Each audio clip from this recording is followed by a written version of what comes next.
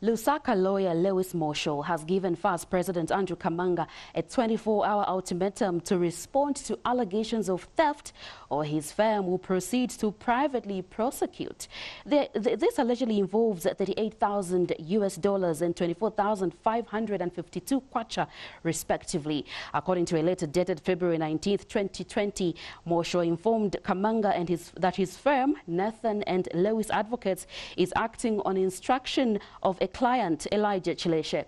Chileshe informed the lawyers that after Kamanga's election as FAZ president in 2016, he allegedly lied to FAZ by making it pay over 24,000 kwacha to Savoy Hotel, which he and his associates incurred.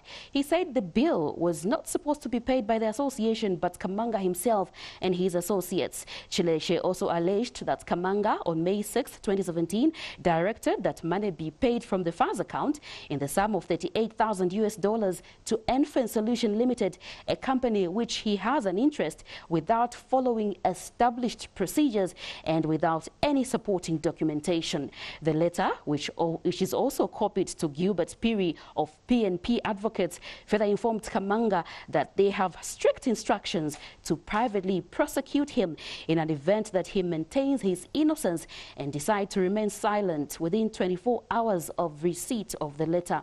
But when contacted by ZNBC Sport, Kamanga said his lawyers have already responded to the allegations. Remember to hit the like button, place a comment and subscribe. Thank you so much for watching.